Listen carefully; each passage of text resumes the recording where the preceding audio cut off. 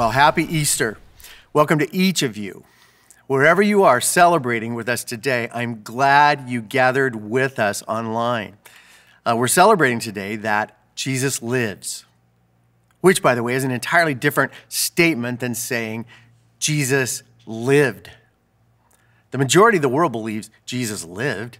Every major religion and any respectable historian recognizes that a man named Jesus of Nazareth, a good man, a teacher, possibly a prophet, lived. We, however, celebrate much more than that.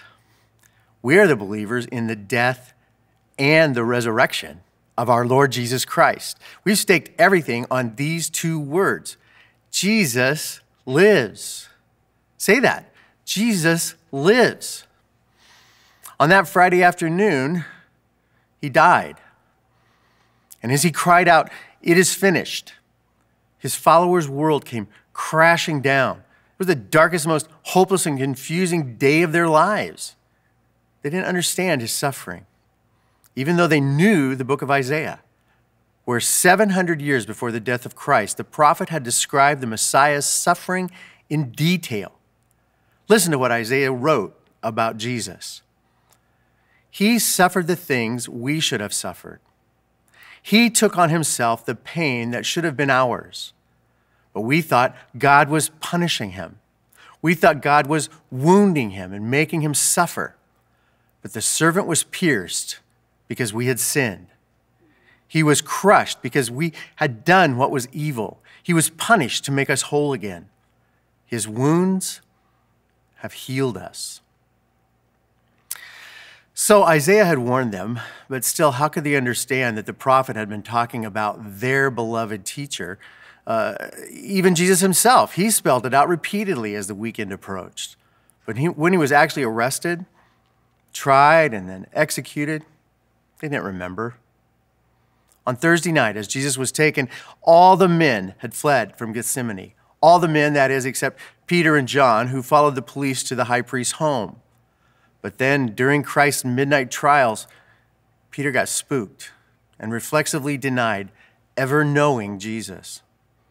The next day, only John was there at the cross with those brave women. The cross.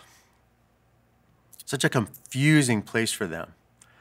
Because not only was their beloved teacher being unfairly executed, but recently, Jesus' closest followers had come to understand that their rabbi was much more than a miracle-working Bible teacher. Jesus was the only Son of the only God. So his death took them all by surprise. I mean, you just don't kill God, but they had seen Jesus die. Christ was buried in a nearby tomb by two good men, Joseph and Nicodemus, who took his lifeless body down off the cross, quickly wrapped it, and placed it in Joseph's family crypt. In a twist of irony, these two devout Jews were rushing to complete this gruesome task before sunset in order to keep Sabbath law. Their religion was so convoluted that the religious leaders killed the Son of God, but then these men rushed to bury him before sundown so they wouldn't break Sabbath rules.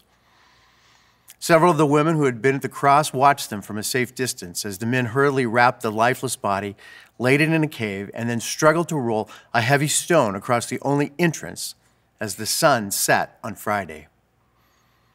And then Friday night led to Saturday morning, the first Sabbath they had not been with Jesus for over 3 years. Must have been terrible. And then on Sunday morning, the women gathered supplies before sunrise and headed back to the garden tomb.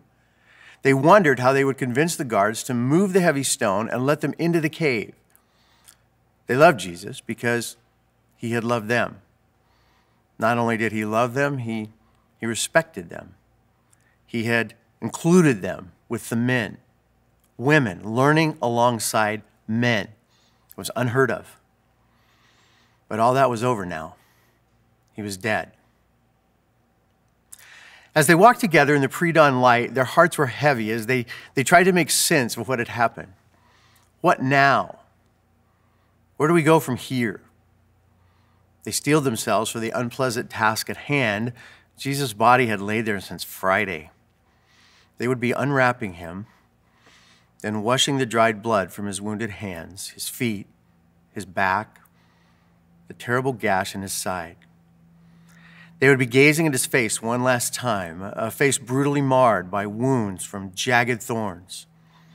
It wouldn't be easy for them to see him like this, but they were more than willing.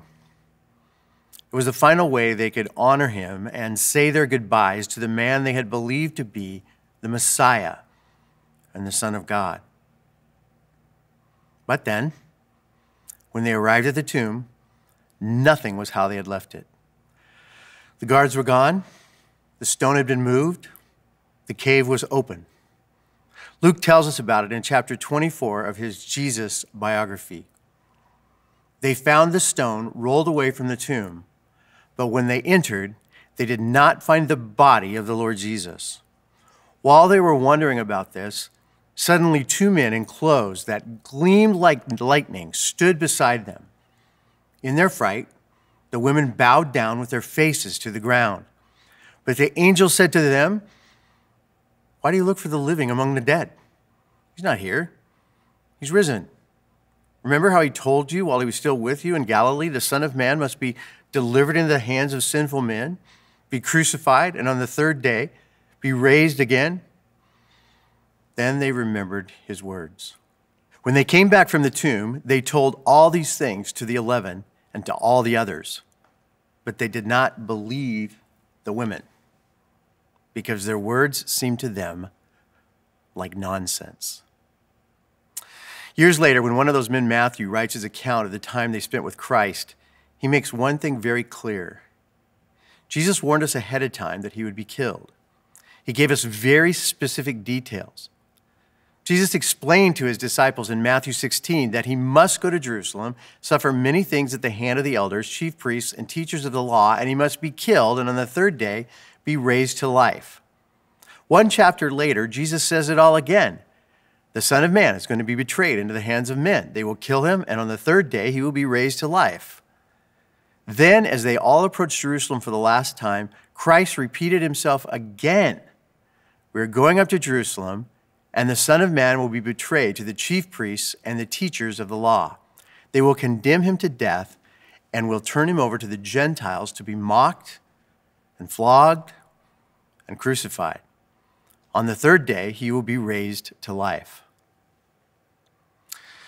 Well, Jesus warned them over and over. In hindsight, knowing what Matthew just told us about the repeated and specific details Jesus had given them, I wish that when the women ran home on Sunday morning to tell the men that they had just talked to angels who had told them Christ was alive, I wish that at least one of these guys would have remembered Christ's repeated predictions. Just one guy could have had his shining moment of faith right here.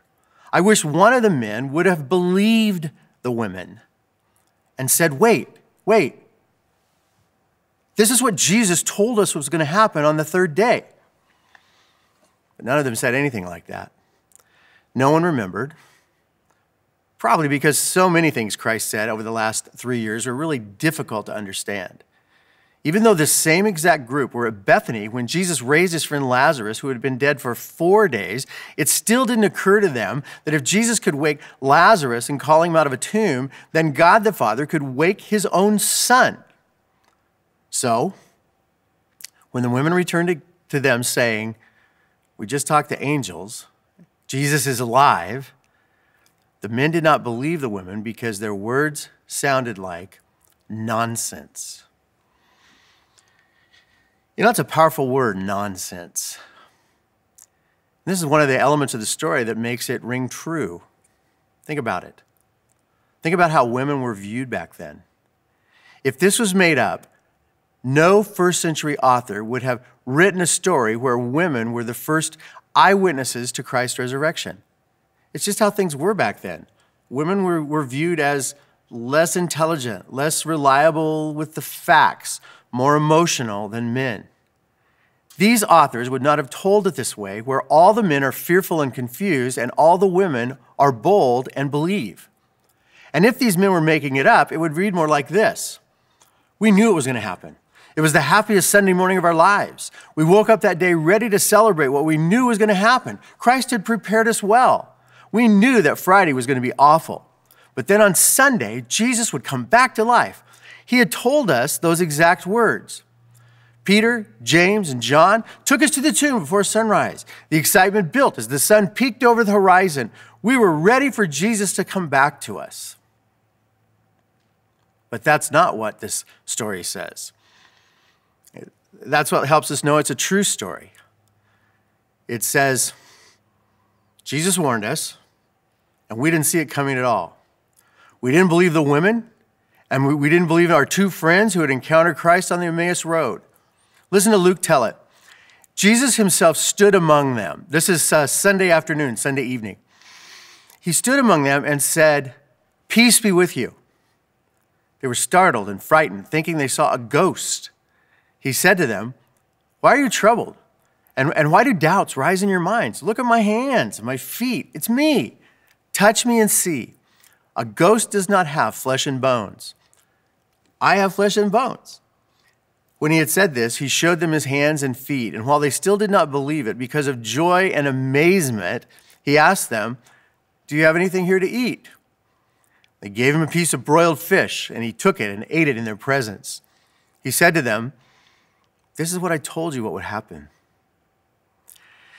Then, for 40 wonderful days after that Sunday, hundreds of eyewitnesses saw Jesus, talked to Jesus, and touched Jesus. And none of Jesus' sworn enemies could do anything to stop Christ's followers because everyone in Jerusalem knew that Jesus from Nazareth had somehow come back to life on a Sunday after a Roman execution on a Friday. The resurrection of Jesus from Nazareth was such a well-known fact, so accepted by everyone in Jerusalem, that 50 days after it happened, when Peter explained why Jesus had defeated death in that amazing sermon, 3,000 people signed up in one day. Over 3,000 baptized believers filled with the Holy Spirit. And the first church is born based on this one truth, that on a Friday, Jesus took away our sins, and on a Sunday, Jesus gave us eternal life. Thousands of people at the same time on that Pentecost Sunday let go of their shame. Thousands of people begin to live new lives as part of a new community called the church. On that day, everything changed for them, like it changes for us when we first believed that Jesus died for us and now lives for us. The death and resurrection of Jesus Christ, the Son of God, changes everything for those who believe. It changes how we live here and now. It changes how we live after we die.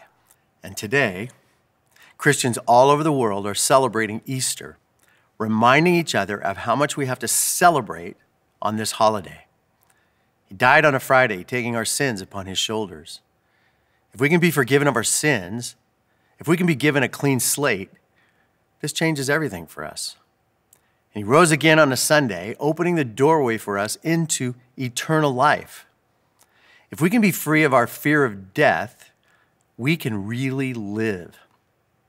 So Christians are the Easter people, whole communities of former sinners, now free from condemnation, free from shame, and already eternally alive, basing everything we do, everything we hope for, not upon something that we can accomplish, but on what he accomplished when his death secured our pardon and his resurrection gave us eternal life.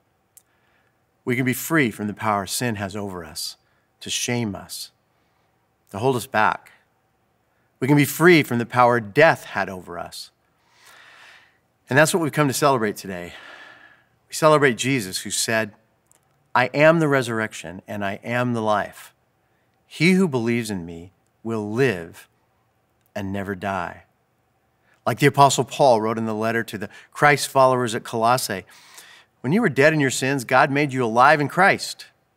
He forgave us all our sins, having canceled the charge of our legal indebtedness, which stood against us and condemned us. He has taken it away, nailing it to the cross, and having disarmed the evil powers, he made a public spectacle of them, triumphing over them by the cross."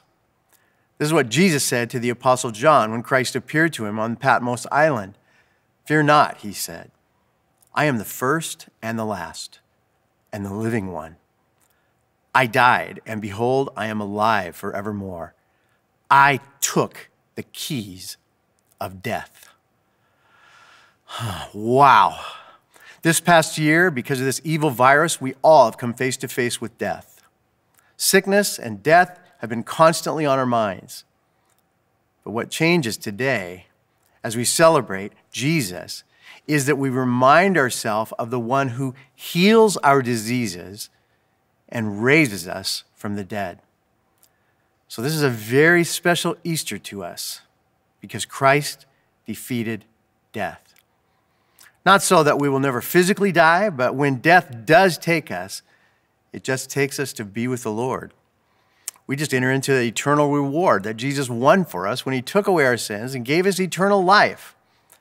We believers pin our hopes on the death and resurrection of Jesus, receiving this gift of life that he freely gives us, a gift that takes away our fear.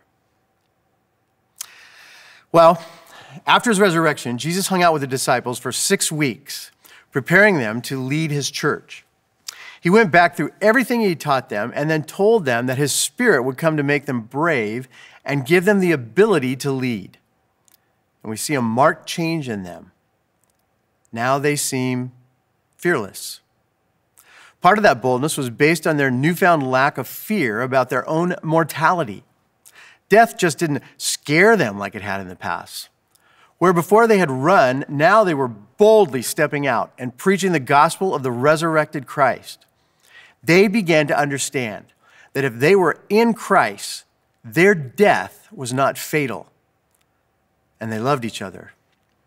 And they loved their neighbors more than they feared Christ's enemies. And that can be the same for us. When we really begin to believe the truth about the death and resurrection of the Lord Jesus Christ, we become brave. We know what happens when a believer passes from death to life. Because of Christ, there is real life after our final breath. Jesus has turned death into something his followers survive.